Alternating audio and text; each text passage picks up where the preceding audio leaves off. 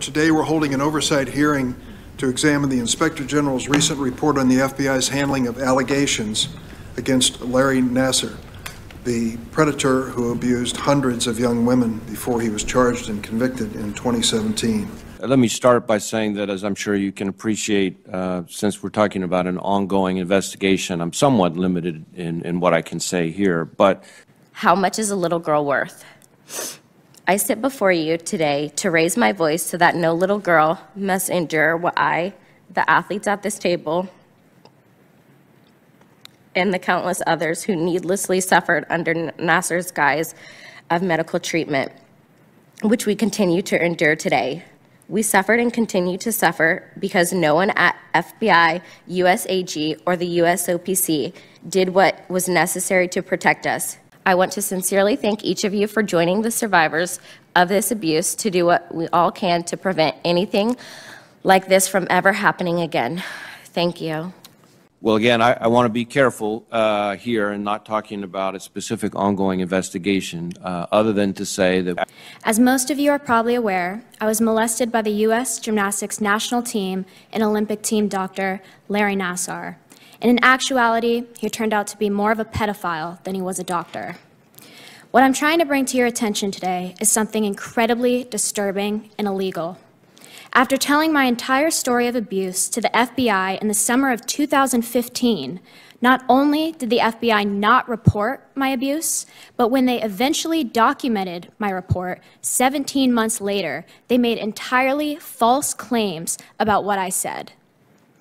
After reading the Office of Inspector General's OIG report, I was shocked and deeply disappointed at this narrative they chose to fabricate. They chose to lie about what I said and protect a serial child molester rather than protect not only me, but countless others. By not taking immediate action from my report, they allowed a child molester to go free for more than a year. And this inaction directly allowed Nassar's abuse to continue. What is the point of reporting abuse if our own FBI agents are going to take it upon themselves to bury that report in a drawer? They had legal, legitimate evidence of child abuse and did nothing. If they're not going to protect me, I want to know, who are they trying to protect?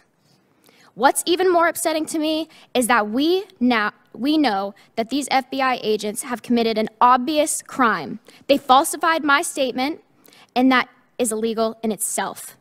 Yet no recourse has been taken against them. The Department of Justice refused to prosecute these individuals. Why? The FBI, USOC, and USAG sat idly by as dozens of girls and women continued to be molested by Larry Nassar. I ask you, please do all that is in your power to ensure that these individuals are held responsible and accountable for ignoring my initial report, for lying about my initial report, and for covering up for a child molester. I certainly understand why the keen interest in the topic, and I'm trying to be as responsive as I can be while trying to be sensitive to an ongoing investigation. So I'm doing my best to try to be responsive and informative, while also being careful not to, as Department of Justice policy prohibits me from, discussing an ongoing specific investigation. I am haunted by the fact that even after I reported my abuse, so many women and girls had to suffer at the hands of Larry Nassar. USA Gymnastics and the United States Olympic and Paralympic Committee and the FBI have all betrayed me and those who were abused by Larry Nassar after I reported. Afterwards, FBI agents in charge of the investigation lied to OIG investigators about what had happened. This conduct by these FBI agents, including the special agent in charge, who are held in high regard and expected to protect the public, is unacceptable, disgusting, and shameful. Despite these findings of serious and criminal misconduct throughout the FBI, USAG, and USOPC, no accountability has occurred. An important question remains, perhaps the most important question: why?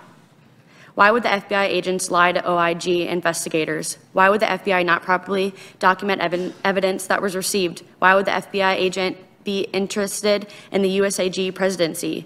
These questions remain unanswered. And the survivors of Larry Nassar have a right to know why their well-being was placed in the jeopardy by these individuals who chose not to do their jobs. To date, no one from the FBI, the U.S. OPC, or USAG has faced federal charges other than Larry Nassar. For many hundreds of survivors of Larry Nassar, this hearing is one of our last opportunities to get justice. We ask that you do what is in your power to ensure those that engaged in wrongdoing are held accountable under the law.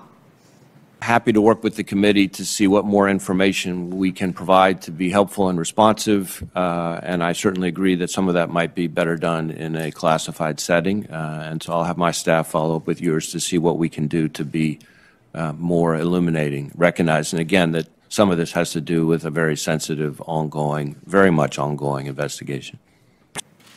Given our abuser's unfettered access to children, stopping him should have been a priority. Instead, the following occurred. The FBI failed to interview pertinent parties in a timely manner.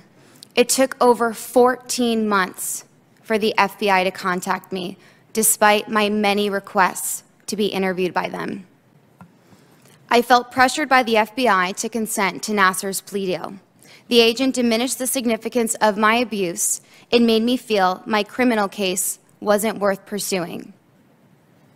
Special agent in charge of investigating Nassar met Steve Penny for beers to discuss job opportunities in the Olympic movement.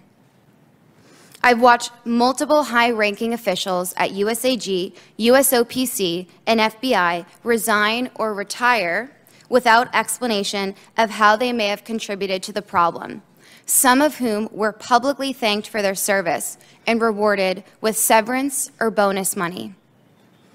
My reports of abuse were not only buried by USAG, USOPC, but they were also mishandled by federal law enforcement officers who failed to follow their most basic duties. The FBI and others within both USAG and USOPC knew that Nassar molested children and did nothing to restrict his access. The FBI made me feel like my abuse didn't count and it wasn't a big deal. Senator, I certainly understand why you're asking the question, but given that, but if I could just finish, given that this is an ongoing criminal case being brought by the special counsel with whom we are actively cooperating, I want to make sure that's fine. I want to be a little bit careful of what I can say. I can imagine you want to be careful. Yeah. Yep. Go ahead. I want to be a little bit careful about what I can say in this kind of setting.